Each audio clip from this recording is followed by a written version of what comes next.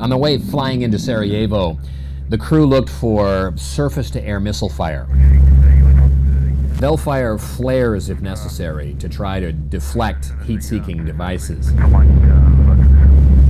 The crew is tense, more and more so as they get closer over the mountains just before dipping down toward the city. Sarajevo sits in a bowl, and it was under siege, surrounded by the Bosnian Serbs who were firing mortars from the hills above and sniping from the Grbavica district of the city. The Royal Air Force pilots are forced to fly in over the mountains and get low as fast as possible to try to avoid ground fire. You could look out and see blown out buildings. Some were on fire.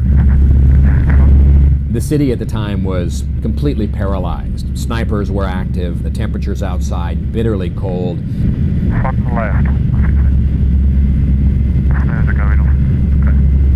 And very little food and no heat for the residents. Oh my goodness,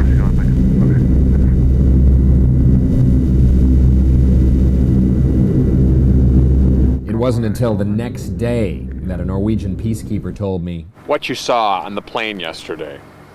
Plane yesterday? That I was on. When you arrived? Yes.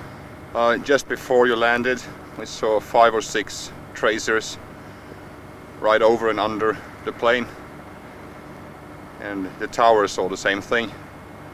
So they were very worried, but we didn't tell the crew. And we didn't tell you before after. Why? No need to make the crew upset.